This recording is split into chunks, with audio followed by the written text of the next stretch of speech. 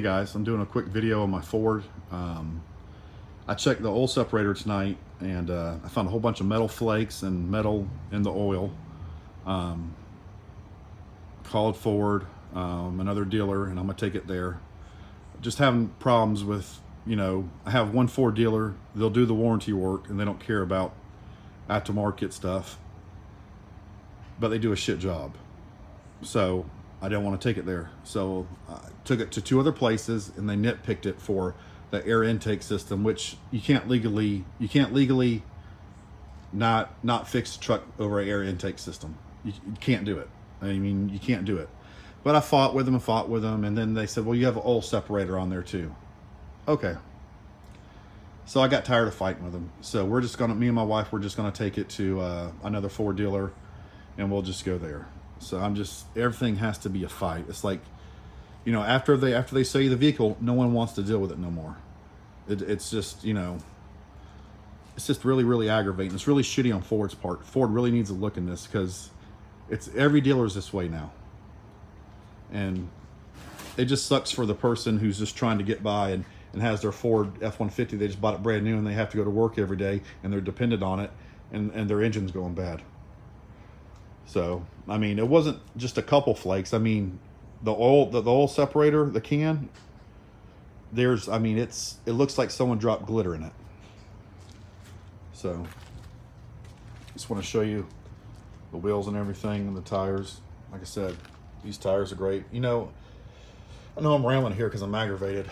I'm not trying to bash Ford, but I just wish they would fix this 5.0. They know that there's a problem with these engines. And it's a great truck. I love my truck.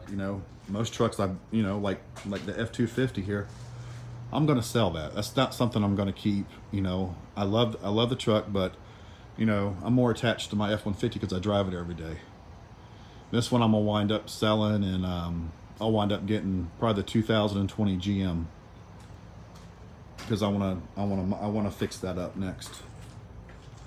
So I'll be selling this pretty soon. I don't know about pretty soon, but I'll be selling it. I want either a 20 or a 2021 GMC. I want the AT4. So I want to fix that up at 2,500. I don't want a Denali, I want the AT4. So I'll wind up getting that and fixing that up real soon. But like I said, I have the Ford truck. I mean, everything's done. We just got a sponsorship with Gen Y Hitch. I could be saying that name wrong, but we just got a sponsorship with them. My wife got a sponsorship with them. So I'll be getting 2 hitches, and we'll be testing them out, pulling some boats and seeing how they work and doing a review on those. But it's just really aggravating. So I just want to bring you a quick video, and I'll show you hopefully y'all can pick it up, but I don't know if you can or can't. But let me walk around the truck first. Some of y'all ain't seen the truck. Probably may have some new viewers. Oh, my garage. And for y'all who think I'm rich, I'm not at all. I mean, I get by. Me and my wife sacrificed from buying a house to living in one of our rental properties. So, and it's nothing fancy. So, just so y'all know. But there's the truck. We both have to work every day. My wife works 60+ hours a week.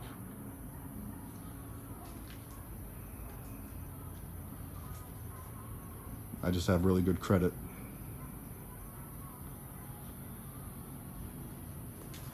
So, all right, guys, I'll walk back here. Oh, if I don't trip. And I'll show you what's going on with the oil. Now, I don't know if it's gonna pick it up or not, but I pray to God y'all can see it. I think there's some chunks out here.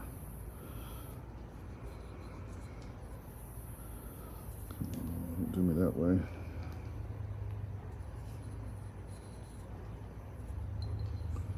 Try to spin it. There it goes. You see them?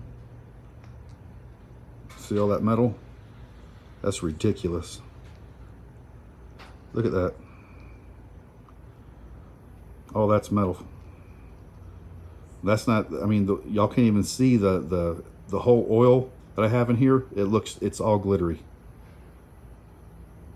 I mean, it's definitely gonna need a new engine. All right, guys, this really hurts making this video, so thank y'all guys for watching. I appreciate it very much. God bless.